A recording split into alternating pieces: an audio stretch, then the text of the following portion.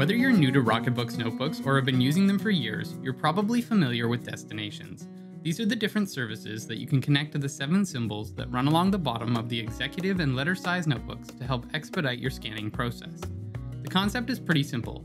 In the Rocketbook app, you can configure which save location you want to correspond to each symbol. Then when you scan your notes, it will automatically send your documents there. In this video, I want to take a deeper dive into the different destination settings to show what services can be connected and how your save options vary depending on which you use, because as it turns out, not all destinations are created equally. One of the things that I love about my Rocketbooks is that the company has continued to add new features and destinations over time. As of May 2020, the destination services supported by the Rocketbook app can be broken down into 5 categories. The first is what I would call messaging. This includes sending your scanned files via email, or if you're on iOS, iMessage. Alternatively, you could save your scanned files in cloud storage systems like Google Drive, Dropbox, OneDrive, Box, and again, if you're on iOS, iCloud. Then you have digital notebook services, which include Evernote and OneNote, followed by the collaborative working sites Trello and Slack. Finally, if you're on Android, you also have the ability to save your scans directly to an album within your phone's photo gallery. Your files will appear a little different in each destination depending on how the platform supports file viewing and integration for the different formats. To configure your destinations, you'll want to navigate to the Destinations section, which on Android can be found through the left side menu. Once there, you simply click on one of the 7 notebook icons to configure it. The default option is email, but you can change this by selecting Change Destination, then following the steps to connect the service that you want to use. This is also where you'll have the ability to configure your destination settings as they pertain to file type, auto sending, and OCR transcription. But these are only available for some of the services. The Rocketbook app supports saving your scanned files in one of 5 ways. The first is simply saving as a JPEG image file. This is the most basic format and is supported universally across all of the different destinations. You also have the option of grouping multiple pages together as JPEGs if you scan them all at the same time and have the bundle option selected, but this is only supported for the digital notebook services, since you can't really create a multi-page JPEG, so these services just group sequential scans together within a note or page of a digital notebook. Alternatively, you can opt for your scan to be saved as a PDF file, which is supported by everything except for the Android gallery. This time, by selecting the bundle option, you can have your scanned pages merged into a single PDF file when they're scanned together, and this works for all of the PDF supported services. Or you could save your scans as a GIF, but this is only supported for email, iMessage, Google Drive, Trello, and Android Gallery.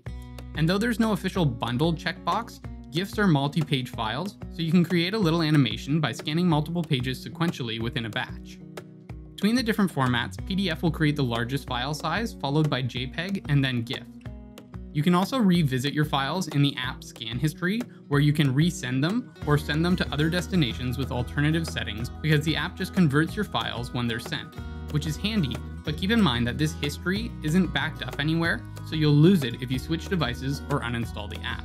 And if you opt to resend a file to the same destination, you'll just get a duplicate. It won't replace the existing file. You may also be interested in how your scans actually appear once they're saved. For email and iMessages, your scanned file is simply sent as an attachment. The email option gives you the ability to send to up to 5 recipients at once, and the email comes from notes@email.getRocketbook. While with iMessages, you can select multiple recipients as well, though I didn't notice an upper limit, and they come from the account associated with your device. For the cloud storage destinations, your scans will simply be saved as files within the folder that you select. Nothing too fancy. This is the same for the Android Gallery option. But for the digital notebooks, it's a little different. You select which notebook or notebook section you want to save your file to in Evernote or OneNote, respectively. Then your files will become notes or pages within those destinations. It's also worth mentioning that if you don't opt to bundle your scans, each file becomes its own note or page, whereas bundled scans place all of the images from a bundle into the same note or page. Alternatively, for Trello, you select which list on a given Trello board that you want to send the file to, then each file becomes its own card on that list. It's worth noting that the PDF files won't have any preview available on the card face, whereas JPEGs and GIFs will be visible. Similarly, for Slack, you can send your files to either channels or users, where, similar to Trello, JPEGs will be visible, while PDFs will simply be attachments. The second destination setting is Auto Send. This is available for all destinations and simply skips the final scanning steps, where you can preview the file and alter its name. It's one more way that you can speed up your scanning, but I don't use it much because I like to review my scans before sending them off, and Auto Send is not compatible with bundled scans or with GIFs. The newest feature for destinations is the ability to transcribe your scan notes using Rocketbook's optical character recognition, which searches your scans for letters and numbers. This is very handy if you want a text backup of your notes, but keep in mind that it isn't meant for drawings, so if you have figures or charts within your scan, you may end up with some gibberish in the transcript file. You'll also want to be comfortable with your notes being transferred to Rocketbook's servers, because that's where they're transcribed. Currently, this feature is only available for email, Google Drive, Evernote, and OneNote, and works a little differently for each one. With email, you can opt to have your transcribed text sent in the body of the email with your scan attached as a separate file. Or you could opt to send two attachments, your scanned file and a .txt file of the transcript. For Google Drive, if you select one file JPEG, then you get a .docx document that contains your scanned image in line above the text transcript. Or you can choose to send two files, in which case your scan will just be sent in its normal format, JPEG or PDF, but you'll also get a .docx document containing just the text transcript.